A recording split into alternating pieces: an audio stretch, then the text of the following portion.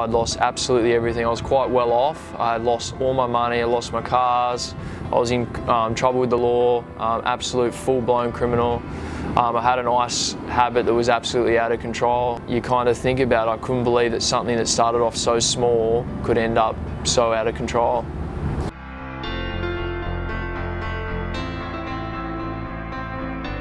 When I was in grade 3, they said to me, what do you want to be when you're older? And I said, I want to represent Australia at the Olympic Games. So that was, you know, given how good I was in 2008, which was the Beijing Olympics, you know, I was pretty much destined to make the team. But I actually ended up missing the team that year, and that was a pretty big disappointment for me.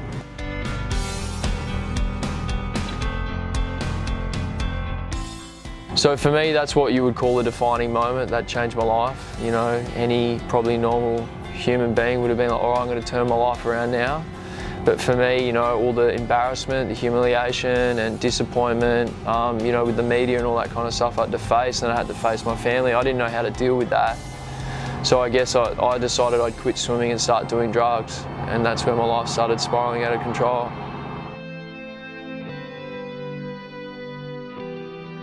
I was actually on the street in Brisbane, and I came to a point where my life was literally out of control. I didn't want to be alive anymore because I had no self-worth, no respect, no self-value. I came to the end of the road. I'd been to rehab 6, 7 times, and no matter what I tried, I couldn't get help. Like, I ended up going to a Christian rehabilitation centre, and that's where, you know, my faith has actually played a pretty big role in my recovery. When I still go through the same trials and tribulations, because I still go through all the same problems as I did when I was a young kid, I now have something bigger than myself as a, you know, as hope and anchor.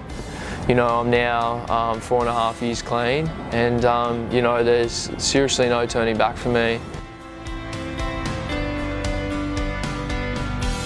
So I'm training for Common Games, which will be exciting. You know, they're saying that it's probably will be as big as Olympics, you know, for us, because you know, it is a home games. It's just down the road for me. I've grown up on the Gold Coast my whole life. So yeah, I'm training, you know, the best I can at the moment to be in a good position to make the team.